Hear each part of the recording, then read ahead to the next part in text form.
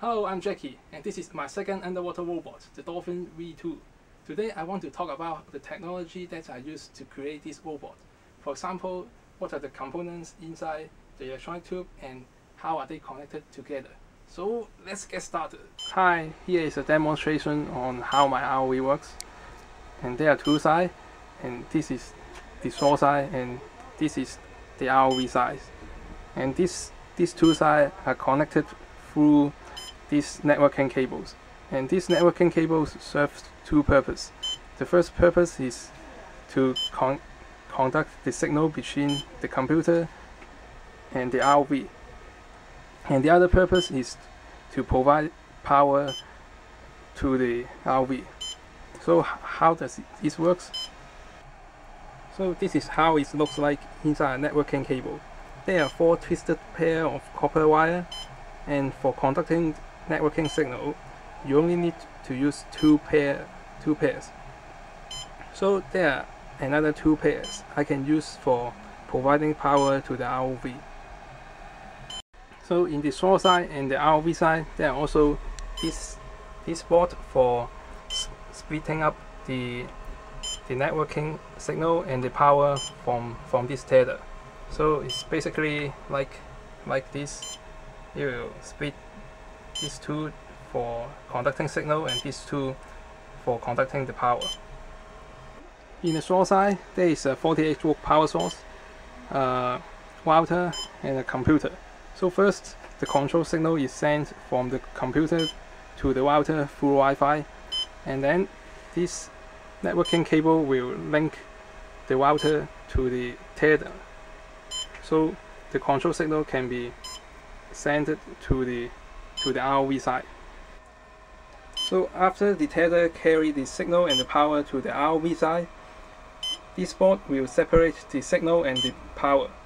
First, the power is connected to this 48-volt to 12-volt transformer, and this signal is connected to this Raspberry Pi computer. After the 48-volt is transformed into 12-volt, the 12-volt is connected to this brushless motor driver, and also connected to this tiny little 12-volt to 5-volt transformer. And the 5-volt is used to power this Arduino Nano board and also this Raspberry Pi computer. The ROV side, there is a brushless motor which is used to make the thruster of the ROV, and there are 2 servos. These 2 servos are used to turning these 2 sets of fins for diving and turning direction. And there are also the LED lights here. And here is a water sensor. So with this sensor, I can know whether my electronic tube has water leakage or not. So all this stuff are connected to the Arduino Nano board through this extension board, and they are controlled by this Arduino Nano board. The Arduino Nano board is connected to the Raspberry Pi computer. So after the Raspberry Pi computer receives the control signal from the networking cables, it will send the control signal to the Arduino Nano board. And then the Arduino Nano board will tell the servos, the motor driver, the LED what to do.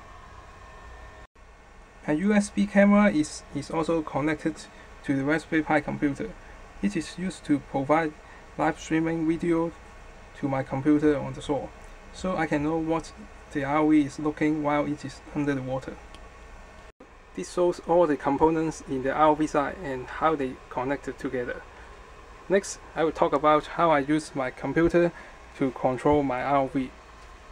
This is my computer, and you can see that there is no cable connected from this computer to the setup, and all the data transmission is sent to this router through Wi-Fi. So in the left hand side of my computer screen, you can already see that there is a web page showing the live streaming video of the ROV side. Hello! And it is because I have installed a MJPEG streamer web server in the Raspberry Pi. So I just need to type this web address in any web browser. In this time, I use the Chrome browser. and then I can access the web server and watch the live streaming video. So now the live streaming video is good. About the control, I open a terminal in the right hand side of my computer, and then I use SSH to log into my Pi computer. The 192.168.0.100 is the IP address of my Pi computer. And then I need to type in the password. After that, I'm inside the Raspberry Pi computer. And then I open up this Minicom program and then do the serial port setup. So Minicom is a Linux program which is used for serial communication.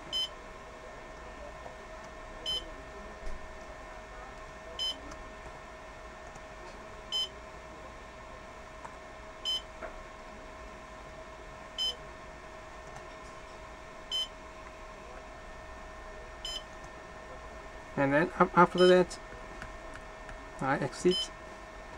So now I can talk to the Arduino Nano board by using the Minicom program and the keyboard. For example, I can switch on the light by pressing the Q button. And I can also switch it off by pressing the same button. And I can also turn the servo arm, the two servo arm.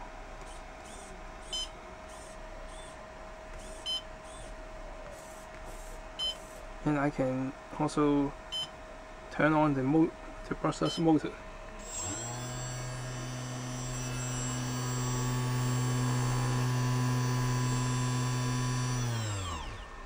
And in the extension board, I have a V2 LM35 thermometer, so I can also check the temperature, so I can know whether there is overheating in my electronic tube or not.